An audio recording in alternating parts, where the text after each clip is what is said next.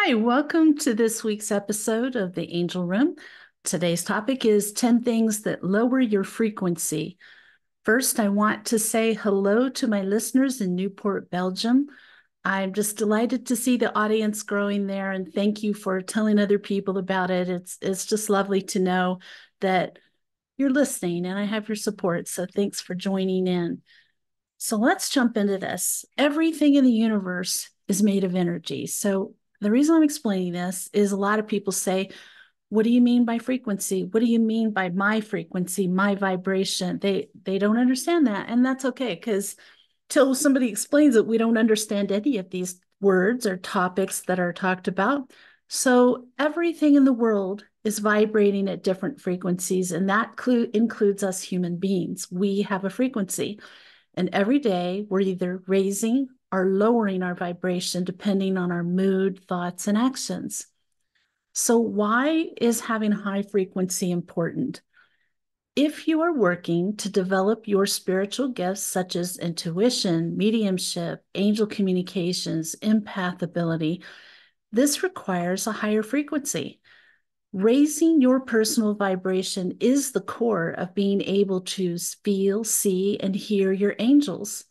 And it's not possible with a low frequency. And I'm going to explain that to you right now. I'm going to demonstrate it. So for those of you who are watching on YouTube, it'll be easy. Those of you listening, I'll just have to try to verbally explain. Humans vibrate at this level down here. And then spirits are vibrating higher, about here. Now, angels are vibrating higher even, and archangels are vibrating higher than that. We have to raise our vibration, our frequency as high as we can to match theirs if we want to receive contact with them, messages, and signs from them.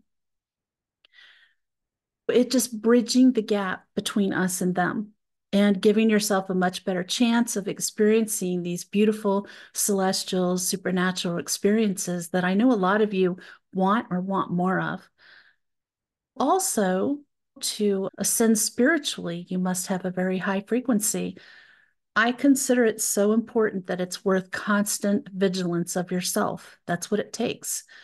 And that's how you quickly notice that something is lowering your frequency or raising it.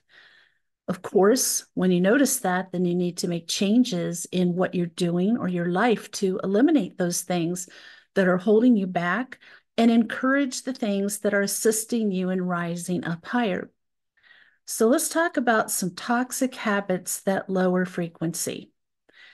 While many habits will help you raise your vibration, a lot of toxic ones will conversely lower it. That's why it's so important to be mindful of your daily pattern, because you are probably not even aware that those unhealthy habits are continuing to lower your vibration day after day. In this episode, I will cover the signs of a person having low vibration and 10 things that are so toxic they lower your frequency. I've covered high to raise how to raise your frequency in previous episodes, but it's important that you're aware of things that will lower it as well. So here are the signs that a person has low vibration. And this means they're in a negative headspace. So those signs would include being moody, including feeling depressed and anxious, feeling insecure and fearful, quick to respond with anger, ungrounded, complaining a lot, feeling fatigued with little energy, being ungrateful, unhealthy with little self-care, feeling stuck in life, making a lot of poor choices, frequent feelings of being the victim. So again, it's not just one or two, it's several of these symptoms, just like anything else. I mean, if we just picked one, feeling insecure and fearful, there's billions of people right now feeling that. But if you have several of these other symptoms as well, if you or someone you know is exhibiting a number of these symptoms, their frequency needs to be raised. You have no control over another person's frequency, but needs to be your project. So as I mentioned, I did go over how to raise your frequency in an earlier episode, and you can find that and learn how to get your vibration moving upward. I also talk about that on my website. I've written a couple blog posts, and that is ivoryangelic.com. I recently changed the URL, so ivoryangelic.com. This is a sign that a person's frequency is high. They feel positive. They have a lot of happiness. They have inner peace, good energy, and they're physically healthy. Doesn't mean they're in perfect health, but overall they're feeling some energy, some vitality.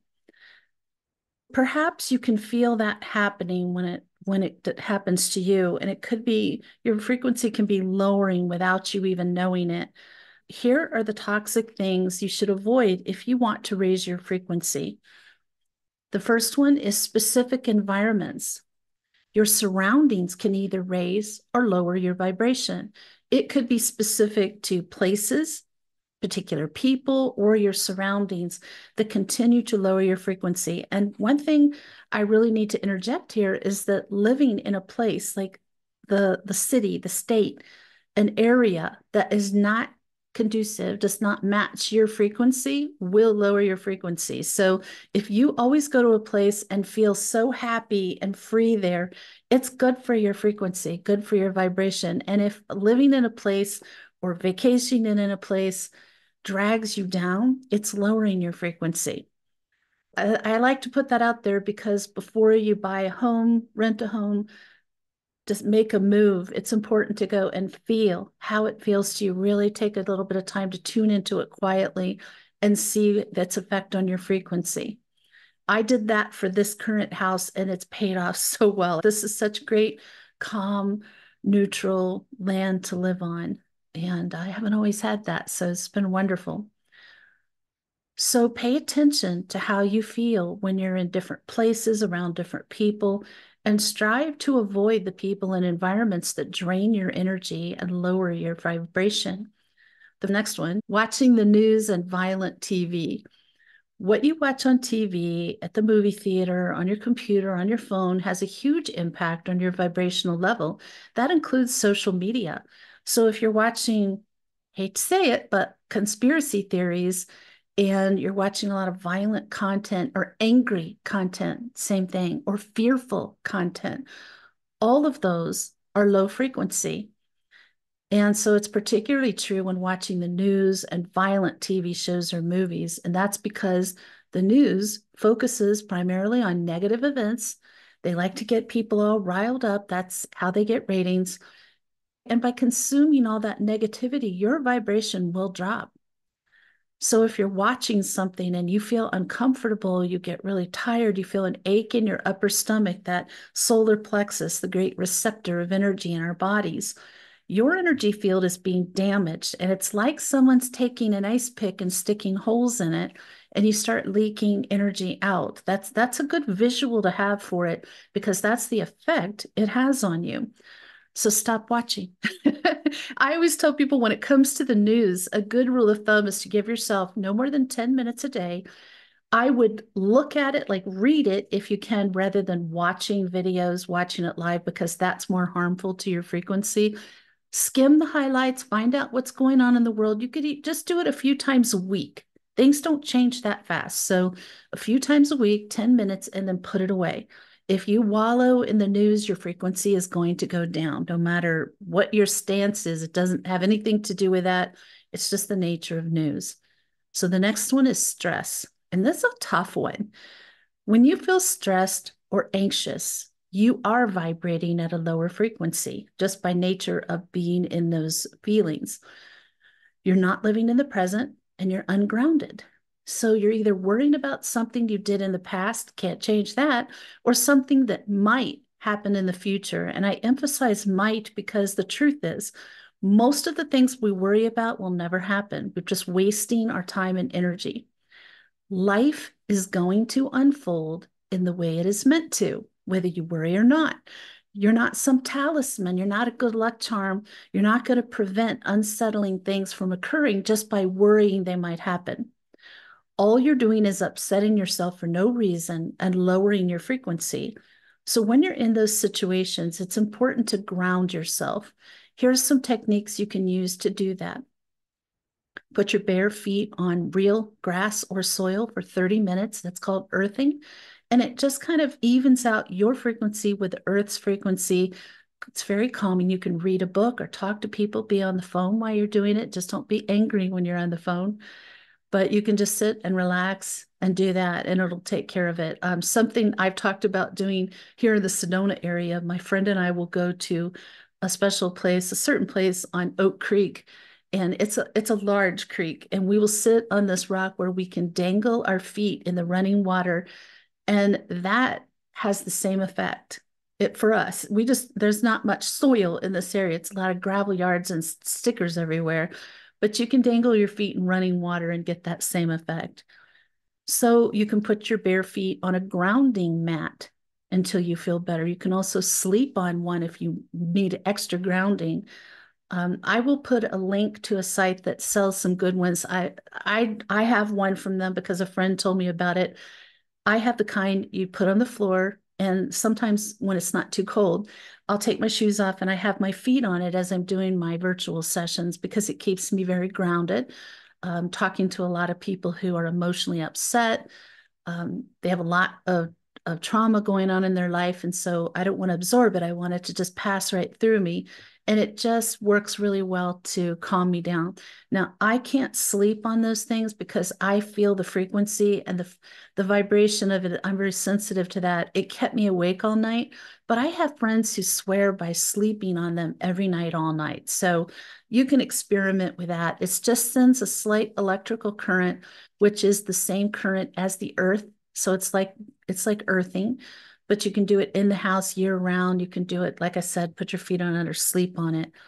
And you can also take a bath in a cup of Epsom salts with a few drops of lavender essential oil and soak in the tub as long as you want to. That's also very grounding. If you don't have a tub, I'm very tall. I'm like an Amazon woman. I know you can't tell in this screen, but I'm too tall to do that in a tub. So I have a large basin, and I put the Epsom salts and lavender oil in this basin, and I'll put my feet in it. And it's almost as good as your full body being in the bath. So another thing that can lower your frequency is not getting enough sleep. We all know how important our sleep is. Just think about the last time you didn't get too much sleep. For me, that was 2 nights ago when I had barely any sleep at all. So nights like that will make you appreciate a good night's sleep. Unfortunately, it happens for me a lot. Insomnia runs in my family for the women. If the same is true for you, it's important to establish a nighttime routine that you do every night prior to your sleep. Go to bed at the same time, get up at the same time. It can be things like here's what I do. I like to have a cup of hot chocolate. Even in the summer, sometimes I do this, and I don't keep my house super cold, but I'll have a cup of hot chocolate, and then I get ready for bed, and then I read something very calming. There's a variety of different authors I like for that. Something very calm. And then I turn off the light and I say my prayers, my protection. I do healing on people and I go to sleep. So that's what I do every night. And you come up with your own routine, but that's just an example of what I do to tell my brain, okay, sleep time's coming up. No more TV, no more phone, no nothing that has blue light, nothing that's too stimulating. So you're not watching videos, you're not doing anything like that on your phone. You are just putting that aside and going with an actual book, not a Kindle, because the Kindle will have the same effect as being on your phone. You need to read a book. Glory be. I know. Imagine, if you will, real books made of paper and everything. That's what libraries are for. So you can do something like that. Come up with your own routine that works for you. Because when you don't get enough sleep, you don't have much energy. And all you want to do is lay down and get that much needed sleep, right? Not to mention sleep deprivation affects your thinking and your motor skills. All in all, not getting enough sleep will lower your vibration. And this one is easy to notice as it will affect you so strongly. For me, it's so powerful that if I have a terrible night's sleep, like 2 nights ago, I can't work the next day. I can't do spiritual work. I can't help people with profound issues in their life and businesses who are doing multi-million-dollar mergers and acquisitions. I cannot do any kind of reliable work when I haven't had enough sleep. So just know it's because it's lowering your frequency, sapping your energy. The next one is alcohol. While alcohol might temporarily make you feel good, it is a depressant. That's widely known. So it lowers your vibration. It's an escape from reality that gives you a false sense of happiness, but it leaves you low on energy, unmotivated, and irritable when that alcohol wears off. So try to avoid alcohol and instead adopt a new healthy outlook on life. You'll discover that you can find happiness from within yourself. You can find healthier ways to distract yourself when you need to. Negative people and thinking. Ooh, this is a big one. Negativity is a major low vibration level. That includes both having a negative mindset and spending time with negative people. Both will drain your energy and leave you feeling low and unmotivated. Become mindful of your thoughts. Do you usually complain a lot and generally have a negative outlook on life? And what about the people you spend time with? How do they make you feel? If you leave a conversation or event feeling drained and exhausted, your frequency has been lowered. Sometimes you must avoid certain people, groups, events, and places if they regularly have a draining effect on you. And if they're people very close to you, like a lot of people tell me, like it's family members, then you limit your time, being cognizant of it. You're really paying attention to how you feel. And as soon as you start feeling those effects of your lowering frequency, you say goodbyes. It's okay. It's not anything bad. No one's bad. No one's good. You're just protecting your energy. The next one is overthinking. Ugh. Every time I read that word, I want to go, yeah, I have that problem. When we overthink, we get trapped in our thoughts and we can start to jump to the worst conclusions. And this can leave you feeling stressed, ungrounded, anxious, and even paranoid. These are all low vibration emotions you want to avoid. Learn to let go of the past, do some forgiveness work. That's also on my website under resources. Please use it. It's why it's there. Trust that everything is working out exactly how it's supposed to. Here's something I like to say out loud whenever I start to overthink and um, worrying, that kind of thing. I say, everything is working out for my best and highest good. And sometimes I like to say it as a mantra. If I feel myself trapped in a thought I don't want or worrying about something, I'll just start saying that over and over out loud or in my head if I'm not in a place I can say it out loud. Another way to look at overthinking is that it actually is creating drama. So if I find myself doing that, I'll say out loud, stop creating drama. And it makes me laugh, but it stops the thought process. You might be going over potential situations in your mind, thinking of different ways a person might react. Understand that that's make believe. It's all in your mind. There's no reality to any of that. So you're just upsetting yourself and damaging your frequency for nothing. I'm listening as I'm saying it to you. Trust me. Another one is processed foods. Oh boy. First, I tell you, alcohol lowers your frequency, and now it's processed foods. Sad, but true. The energy you consume from food has an enormous impact on your vibrational level. Foods that lower your frequency include, this is not a full list by any means. I did do an episode about this. You can look for it. Meat and animal products, processed and fried food. I'll tell you right now, sugar, too much salt. Basically anything that doesn't come from plants. It's important to eat food that makes you feel good and raises your vibration. Think of food as your fuel by choosing nutritious, rich, whole plant-based food. If raising your frequency is important to you, then watching what you eat is going to be high on your priority list.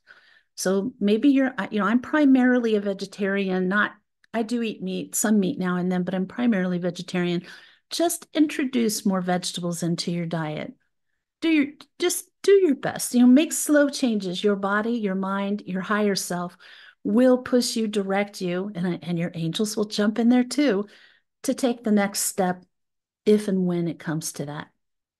A great tip is to become mindful of your eating habits and how the food makes you feel. Start with paying attention to how you feel after a meal. The food you eat should give you energy and make you feel good. If you are lethargic, too tired to think, falling asleep, something in that meal is pulling your frequency down. The next one's social media. Big surprise there, right? Too much time spent on social media can negatively affect your frequency. However, it also depends on the content you tend to check out. I follow other spiritual people. I follow some other angel communicators. I follow positivity people. I follow people who are posting interesting, thought provoking quotes. Be mindful of what you look at on social media and how it makes you feel. Much of what you see online is a false reality resulting in envy, jealousy, fear, sadness. So if any social media content leaves you feeling bad, avoid it. It's not good for you or your frequency. And this is a good reminder. If you, like me, do social media, I have social media accounts. I'm very active on Instagram, active on Facebook, active on YouTube. Watch what you post on social media. Let's not add to the problem by causing lowering vibrations for others. Just keep in mind that what you post has an effect on people when they read it. The next is judging and criticizing. That's a pet peeve of mine. These are forms of physical projection. If your ego, it's your ego trying to make yourself feel better about an unwanted trait or feeling that you yourself have. Every time you judge or criticize someone, you lower your own vibration since it comes from a very negative space. To overcome this, you need to work on building your self-confidence and loving yourself.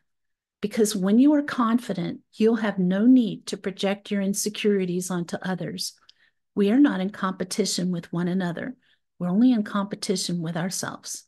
Now, I'm going to tell you about a supervisor I had when I started my last position in mental health. I actually started as assisting her. She was the director of mental health, and she was so good. She would very nicely point out when people were being judgmental. For instance, I always worked with low income and homeless people. And so this health facility that my office was at was for people who were low income, and some of them were homeless.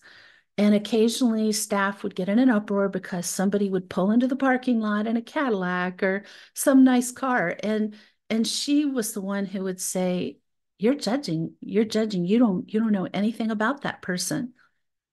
And later, when she was gone and I took over her role as director, I was the one who did that because I would say, we don't know if that car isn't the only thing they have. Maybe they live in it. Maybe it's the only possession they have. Maybe it's all they have left. Maybe their life took a severe turn downward. We need to think about these things instead of judging and criticizing. So in conclusion, I encourage you to work towards removing the toxic things from your life that don't make you feel good, and you're guaranteed to raise your vibration while feeling your absolute best. Please tune in next Sunday. The topic is going to be very interesting. I have a guest. His name is Joe Singleton. He's an author, and we're talking about the karmic wheel of life. It's really interesting. It's already been recorded, so I know how that interview went, and I look forward to you enjoying it next week. And in the meantime, may your angels surround you.